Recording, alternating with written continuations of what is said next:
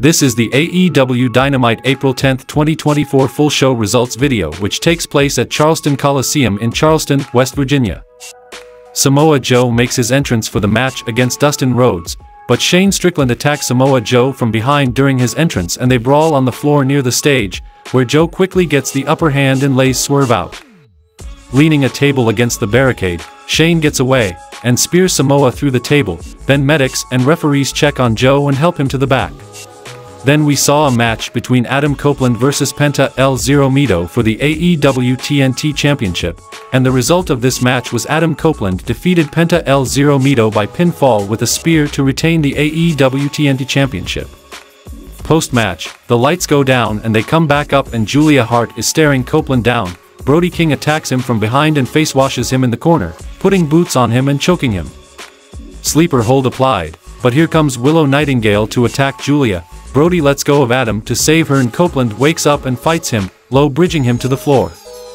Renee Paquette interviews Chris Jericho, Hook, and Katsuyori Shibata, and Jericho says Hook bringing Shibata in shows that he's listening and the strategy tonight is that they'll sit under his learning tree as he takes care of Anthony Ogogo.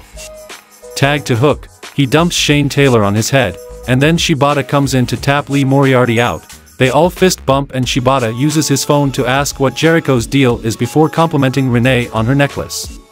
Back from the commercial, Eddie Kingston and Mark Briscoe are interviewed backstage by Renee Paquette, and Briscoe says he's feeling amazing but simultaneously he's in pain after the war he had with Kingston, and Eddie says he's beat up too but it's pro wrestling and they do what they gotta do.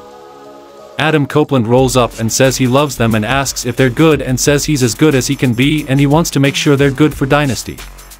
Willow Nightingale and Stokely Hathaway are there and Stoke tries to get her a TNT Championship match but Willow waves him off and suggests a mixed tag and Adam agrees. Stoke awkwardly apologizes to Eddie, who shrugs, and that's that. The Young Bucks are backstage and Nicholas Jackson wants to just air the footage but Matthew asks him to provide some context. The biggest show in wrestling history, their biggest match, but right before that match there was an incident backstage between two individuals, the Scapegoat and Jack Perry. CM Punk made the whole show about himself and his good friends with FTR, and that got them thinking FTR was the mastermind behind the whole thing.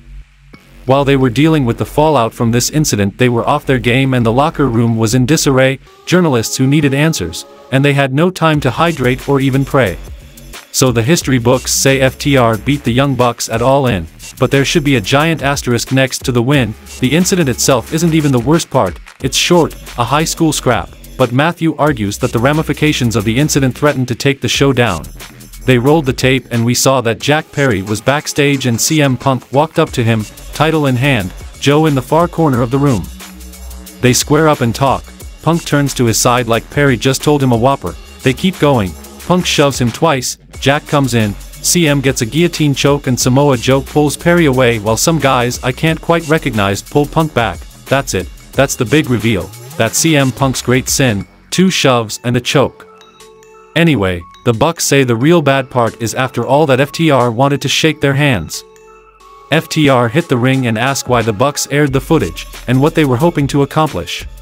They're sick and tired of hearing and talking about this and say the Bucks constantly let everyone know that without them hundreds of people would be out of jobs, there'd be no AEW, and the crazy part is Dax Harwood doesn't necessarily disagree. Without the Young Bucks, he still might be shaving Cash Wheeler's back, but somewhere along the line, they stopped caring about AEW and only started caring about EVP, and on the back of every single man and woman back there who comes to week, they will continue to build this for every single man and woman who buys a ticket and comes to a show, and if the Bucks want to be there, great. This ain't about Wembley, it's not about All Out, it's about a company he loves, an industry he loves, and the AEW World Tag Team Championship. Renee Paquette interviews Will Ospreay on the stage and Will says he's one of the only guys traveling from the UK to America every single week and delivering some of the best wrestling matches this world has ever seen, and the guy who said people who are afraid of the grind only got where they are by grinding on the boss's daughter. He addresses Bryan saying he's faster and stronger and he'll need to take him down on the mat to beat him by saying that younger fresher men have tried and failed but Danielson is special and he can't say he's the best in the world until he pins Bryan in the middle of that ring, and he will. Because he's Will Ospreay and he's on another level. Julia Hart gets a video package about how she's going to turn Willow's smile into a frown. The next match happened between Katsuyori Shibata and Chris Jericho and Hook vs Shane Taylor Promotions, and the result of this match was Shane Taylor Promotions defeated Katsuyori Shibata and Chris Jericho and Hook by pinfall when Jericho and Hook started arguing. Meanwhile, Lee Moriarty gets the pin after hitting Brainbuster on Katsuyori Shibata. Post-match, Hook tells Jericho off while going to check on Shibata and help him up. The next match happened between Cristiano Argento vs Kazuchika Okada, and the result of this match was Kazuchika Okada defeated Cristiano Argento by pinfall after hitting the Rainmaker. Post-match, Okada gets on the mic and accepts Pac's challenge and he'll see him at Dynasty, and the bastard comes down with violence on his mind, but the Young Bucks are right behind him and throw him in the ring. CM Punk, Chants start, FTR comes in but get overwhelmed and the Elite stand tall after a chair shot from Okada takes Pac down. Backstage, the Bang Bang Gang give us a recap of how they crushed Darby Allin's dreams, defended the ROH World 6-Man Tag Team Championship. Switchblade put a big bad beating on Billy Gunn and he wants the Ass Boys to go find someone for him to beat up on Rampage this week. Back from the commercial, Renee Paquette is presiding over a Charleston Champagne Championship toast, whatever that may be, and she introduces Thunder Rosa and then Toni Storm. Storm throws champagne in Thunder's face, and tries to wipe her face paint off. Rosa fights back, Luther breaks them up, and Deonna Purrazzo tries to come to Thunder's aid but she shoves her aside. Storm tags a big drink of champagne right from the bottle and kisses Mariah May as she comes through. The next match happened between Anna Jay vs Mariah May, and the result of this match was Mariah May defeated Anna Jay by pinfall with a sunset flip. Post-match, Anna Jay puts her in the Queen's lair but Mina Shirakawa makes the save. Shirakawa gets a pair of champagne glasses and cradles Anna on the mat, holding one to her lips gently, and there is no heterosexual expression and they just kissed.